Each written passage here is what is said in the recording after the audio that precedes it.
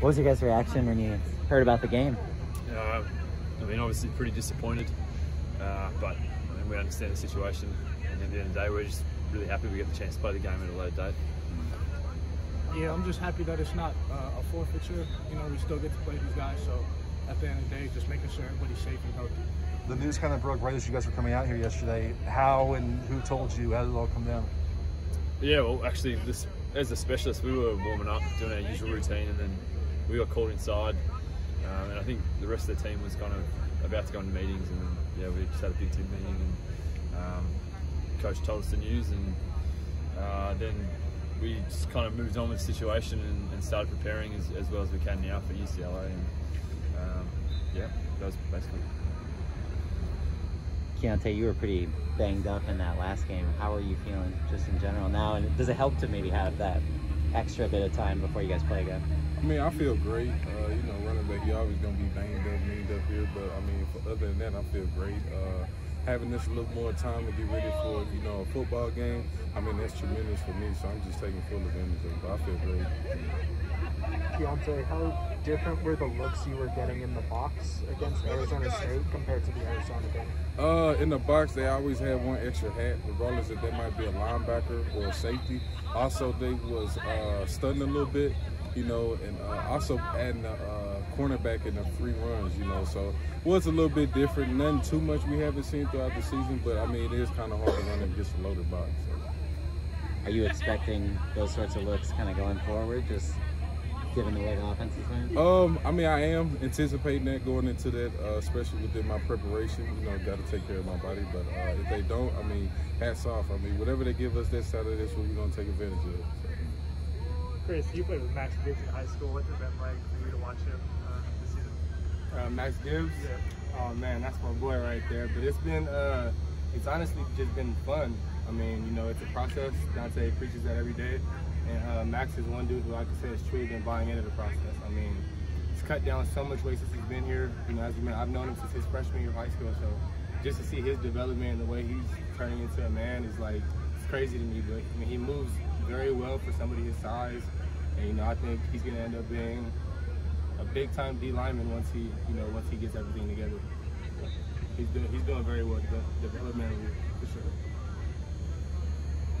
Keaontay, could you tell when Keaton got hurt in the game Saturday? Actually, I didn't know Keaton got hurt for the game Saturday. If he did a good job of, you know, playing through it or whatever the case might be. Hats off to him. I mean, you know, for us to be that down, you know, a couple of scores and then still try to finish the game on, that just speaks on his character. So I didn't know he was hurt that Saturday. You were slowed by an ankle injury in August. Were you worried when this one happened Saturday? You talking about this coming up Saturday? This past Saturday? This past Saturday. I mean, I know I was nicked up. You know, I play running back, like I said. I mean, that's part of the game.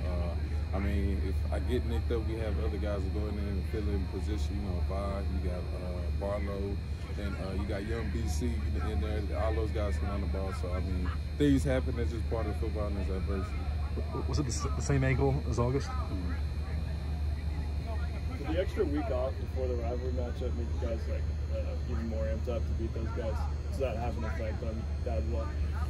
I wouldn't say amped up, but it definitely gives us a little bit of an edge, you know, just getting the game plan early on these guys. But we definitely feel that energy picking up. I feel like I should ask all y'all a question. Why are all y'all so ugly?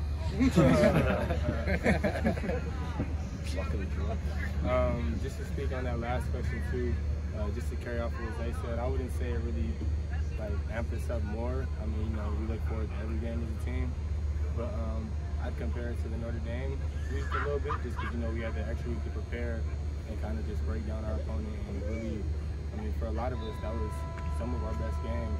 And obviously, wasn't the outcome that we wanted, but I feel like everybody played to their max potential that game. So, you know, just having an extra week to prepare for UCLA is going to be huge. You know, they're going to try to come out with a lot of different things. So just to have the extra time to prepare for it is huge.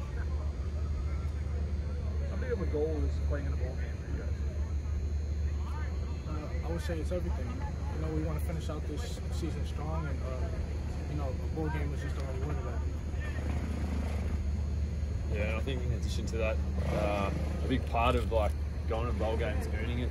And I think that's why I'm grateful we still get that game on the 4th to earn it. I think we should just be handed it. So, I mean, for me, I came here to play in bowl games. I know everyone else came here to play in bowl games. So it's very much a big reason why we play, and I want to go to a bowl game. Anything else for these guys? Nope. Thanks for coming up here, guys. Thanks, guys. Thank you, guys. Appreciate it.